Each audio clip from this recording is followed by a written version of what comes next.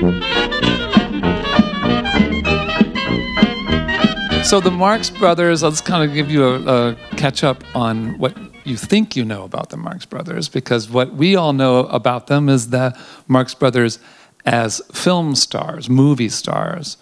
What most people may not be aware of is that they were also the highest paid vaudevillian star team until they stopped doing vaudeville and became the highest paid, most successful Broadway stars. So they were at the complete top of their game before they became movie stars. And then Groucho, of course, became a radio star and then a television star with You Bet Your Life.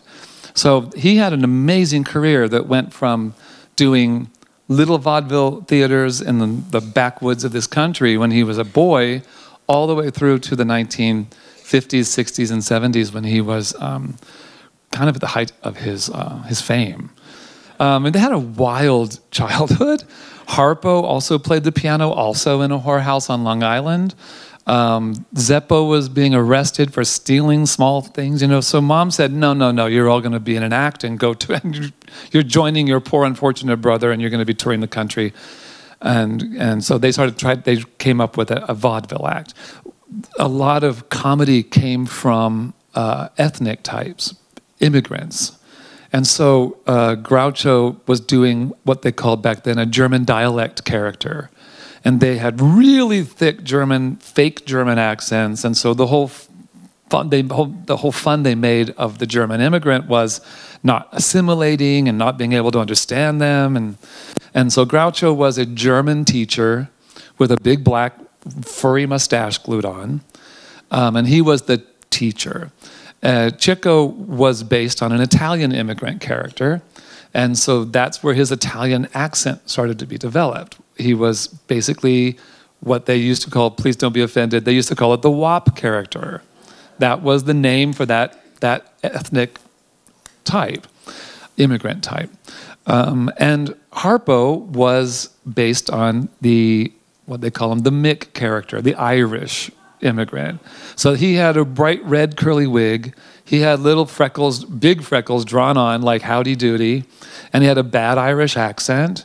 And he couldn't sing and he didn't like to learn lines. So one day his uncle said, well, we're not going to have you talk anymore. And so he never spoke on stage ever again. And he was thrilled by it. On YouTube, there's only one recording ever found of his voice, and he basically says like 2 words into this microphone, and so nobody really knows what his voice was like, but he could talk. So they developed these characters in vaudeville, and they literally traveled the entire country back and forth all over it by train. It's the only way to travel. They were doing this like between 1901 and 1918, 1919. So these 4 boys are traveling by train to all of these little tiny towns all over the country. And like you just follow the map, and they're just like this. And eventually they grew to become really, really popular. And then in a card game, some friend of theirs started giving them nicknames. And that's where Groucho got his nickname, because he was a grouch. And Harpo, obviously, from the harp. Gummo, because he wore shoes that had gum soles on them. And Chico, I told you about Chico. And Zeppo, no one knows where Zeppo came from. There's a lot of theories. The Zeppelin was popular. There was a Zippo lighter, you know. That's the myth. So they became really, really, really famous and very rich in vaudeville. They went to the very, very top of the vaudeville, playing at the biggest palaces in New York. The musicals back then were gigantic. And there were, in Animal Crackers, there was an enormous chorus, big chorus scenes. So when you do it on stage, there was a revival in the early 80s, and it was the first time it had been revived. And it had the big, huge cast. And it was, you know, it wasn't something you could just do because, A, the challenges of finding the Marx Brothers is very big. And then, B, you have this huge company.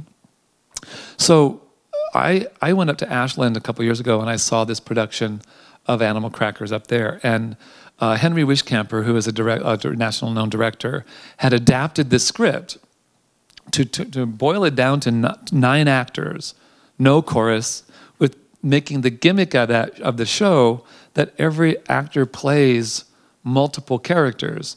And it's a quick change show. The gimmick of the show is that they literally, in some cases, walk off stage and 5 lines later walk on as a different character in a full change of costume. We also have Russell, who plays Hives, and Chandler. He actually changes from one character to the other on stage in 1 line. It's just, it's just adds to the craziness of the show. But it meant that we were able to do this show in our theater because we now can afford to do it. It's a smaller show that fits our theater. And when we're doing our production, Josh, who plays, Joshua Des Ruben, who plays Groucho, I said, Josh, you're allowed to riff the audience, riff off of them. You're allowed to have fun with them. No one else in the show is allowed to go off script. So they can't change a word. So if Groucho's playing, if we're saying a scene with Groucho's character Spaulding, and he decides to wander off the script, you're not allowed to say anything. You just have to sit there and take it.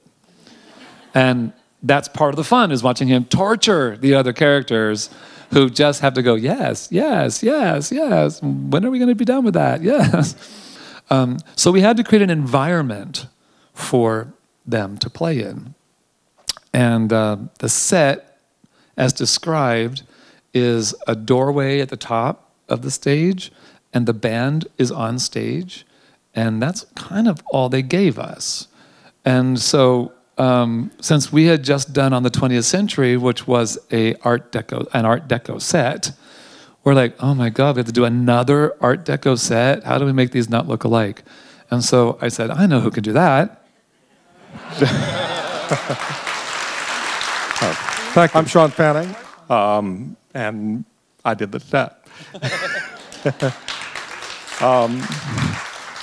So yeah, we ended up with another Art Deco set this season. Well, it's actually it's another season, so it's okay. We're allowed to do that. But that wasn't the first impulse. When I first read the play, I said, okay, so it takes place at some East Coast socialized home. This set has to be a lot of things. It can't just be a literal realistic house, because then why do you have a band on stage? None of it makes any sense. And so it really becomes more like a variety show. And that's kind of how I started thinking about it, which is that it just kind of represents the house at times. But other times, you've got this band on stage, and you're very aware that there's an audience. Whoa! We're going to need them later. Haven't you ever heard of word of mouth? So it really is a set. It's a set of a set.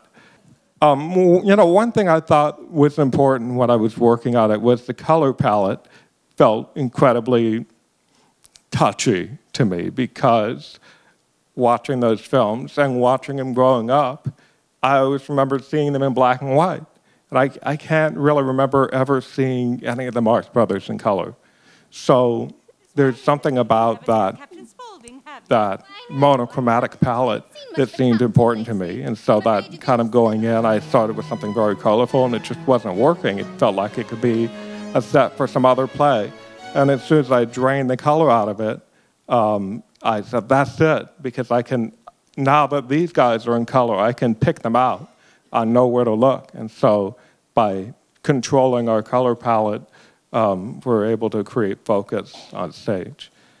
I think the other part of it was creating a space for movement, creating a space for comedy. And so, this is a thrust stage. We've got the audience on 3 sides of the stage. And so it really becomes, how do you get, and I say this at every designer forum, it's how do you get actors to come out past the proscenium and make it not seem stupid? Like, how do you motivate, why are they going out there? And for this set, it really became about making this, I call it a tongue. It's the sort of tongue that sticks out past the proscenium, and it forces them, as they come into the room, to come out into the audience, and so it just automatically it engages the thrust. And from that came this idea of circles, and so there's this circular set of steps, and then everything else kind of curves around it, and that geography seems to work really well for like the concentric movement that happens when you've got people kind of chasing each other around the room. I think what else? We have some fun stuff on stage. Yeah, the piano, that also became a really big influential piece because you got to have a piano on stage, and so that ended up making everything wider. You know, we had to widen the area that I had for the band in order to accommodate that real estate. And it's also important that people see playing the piano. So we can't just bury the musicians in the back like we often do.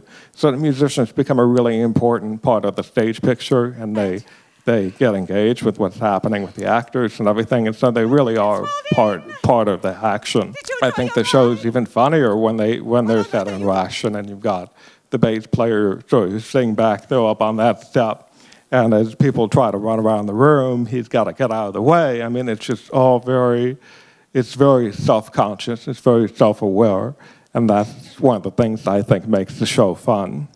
You know, the show really is a costume event, I think, and so a lot of what the set has to do is do its job and then make way for the costumes. And so controlling the color palette was an important part of that. But what she does with color, if you see the show, is just phenomenal. And some of her costumes are just so, they just pop. And so I really didn't want to compete with that at all, because it really is about some of those surprise entrances, surprise costumes. This whole thing is about the set putting something on stage and then getting out of the way and letting these characters take over. And that's really what it is. And I'm proud of how it's turned out. So when we were talking about costuming, because the quick changes happen so fast, especially at the beginning of the show, people have 2 or 3 costumes layered. So they're peeling off layers rather than adding things on. Things are rigged, shirts are rigged, buttons are replaced with magnets. I put my best friend and poor Russell in a fat suit, and he's wearing a fat suit and 2 costumes over that. You're welcome, you're welcome. To really top off the huge difference in these characters is the way their hair looks and their makeup, which is a really important part of the show. And Peter has put together some fabulous looks for all of these actors who play multiple characters. So I know there are a couple times when, before you catch on, where you're a little bit like, who is that? Then you realize, oh, that's a person in a completely different outfit, different wig, different everything, which means I think Peter is successful. But you want to talk about some of these wigs, including the Louis XV court, which are these huge Marie Antoinette monstrosities? I think probably the funniest thing is, I guess I'm always the one for a challenge, because I was sitting at a friend's pool one day and I'm reading the production reports because they get sent out after rehearsal, and it says, the one court wig needs a bird cage in it. And I'm going, oh, I've never done a bird cage. That can be problematic on so many levels. How do you stabilize it on the head? So I'm going through the internet, ordering a bird cage. It has to be lightweight. It has to be size for it. Is that you? And then suddenly a bird cage shows up. Quite amazing, and I figure out everything else. And what's funny is another challenge that we've had is the fact that Groucho always painted on his mustache. Well, if you see the show, they're running around and you're just literally watching the sweat. And I had to come up with something that would hold his eyebrows and his mustache on without you seeing like it running down, and him becoming suddenly a goth character. And what was ironic was that's kissable lipstick.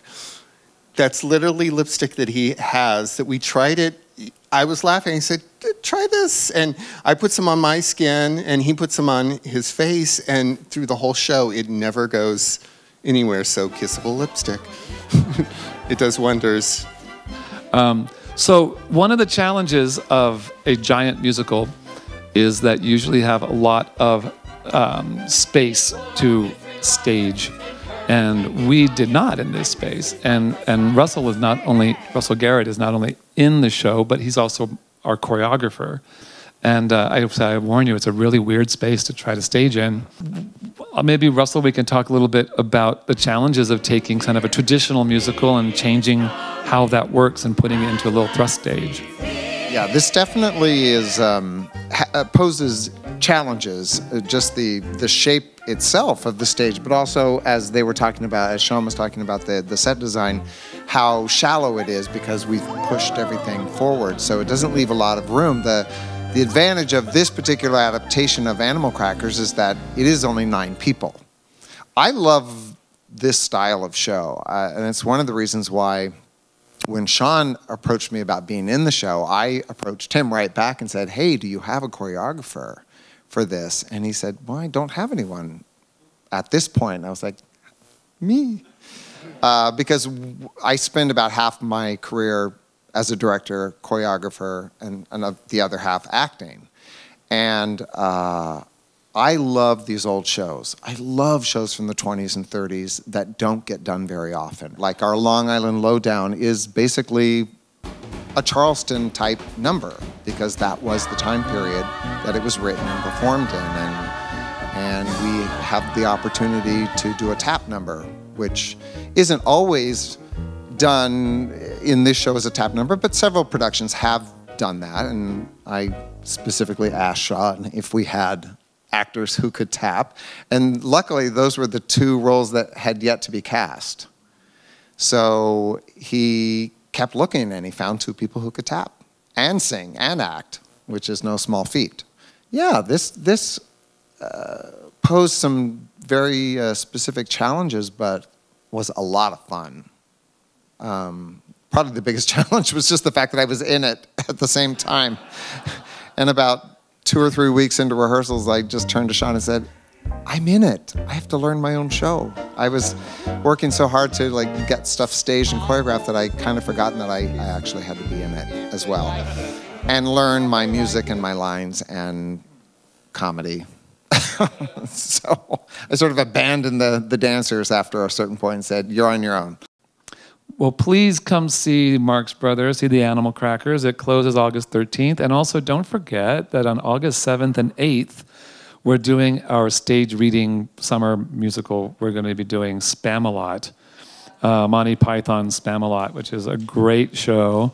And so you can get information about that. It's only 2 nights. It's a stage reading. And we have some really great people that are going to join us on that one. So please check that out and please join us for that. And thank you so much for coming.